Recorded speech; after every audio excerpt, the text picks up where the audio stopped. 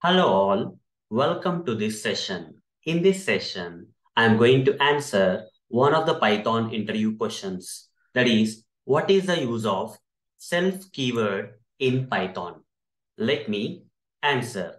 Self keyword is like a variable which refers to the current instance, that is current object of a class, using which we can access the class related attributes, that is variables and methods. Let me practically demonstrate this for you. Okay. So here I'm going to create a class and I'm going to give some name like car as a class name, colon. The class has been created now. Under the class, I'm going to create some variables and methods, that is functions. Okay. So here I'll say a is equal to 9 and I'm going to create a function using def keyword, def, I'll say sample underscore one function.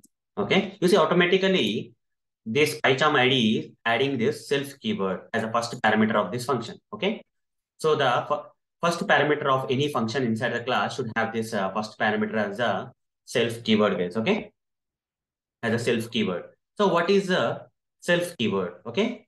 So self is a current instance. Okay. Self is like a variable which refers to the current instance, that is current object of this class, using which we can access all its variables and functions. Okay. So here I'll simply write on print inside sample one method or function, whatever you say. Okay. And create one more function here saying def sample underscore two. So here, if I want to access in this particular function of this particular class, okay, in this particular method of this class, if I want to access these variables and methods of this class, then can I access directly like this print a?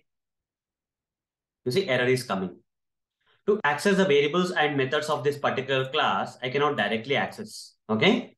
So in a class, in Python especially, in a class, if you want to access these variables and methods, okay, we have to use a variable which refers to the current instance of this class. That is nothing but the self, guys, okay? So here I have to say self dot a, okay? Using the self keyword, we can access the variables and functions or methods of this class, okay?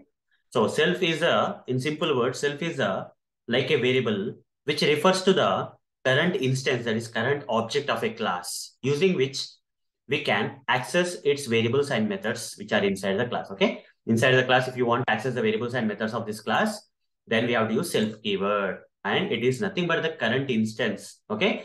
It's like a variable which refers to the current instance, that is object of the class. So here, if I want to, from this function, I want to call this function, let's say. So I cannot directly call like this sample underscore one. I cannot directly call this, guys, okay? If I do so, I'll get an error. So what I have to do, I have to say self dot sample one. Then the error will be gone, okay? To access the members of this class inside the class, then we have to use a self keyword because it is a variable which refers to the current instance, that is current object of this class. So if you get this question in the interview, it's kind of tricky, I know. So this is the best way to explain, guys, okay? If anyone asks you like what is the use of self keyword in Python, you have to simply explain this line, okay? So this is the practical demonstration for this particular statement, guys, okay? Where self keyword is like a variable which refers to the current instance, that is current object of a class.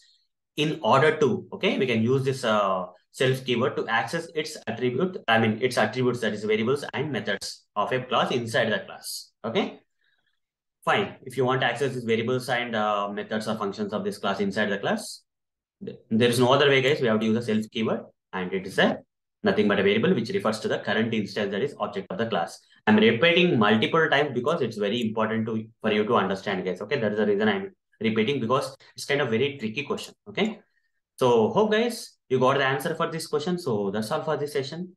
In the next session, I'm going to answer another Python interview question for you. Till then, see you. Bye bye.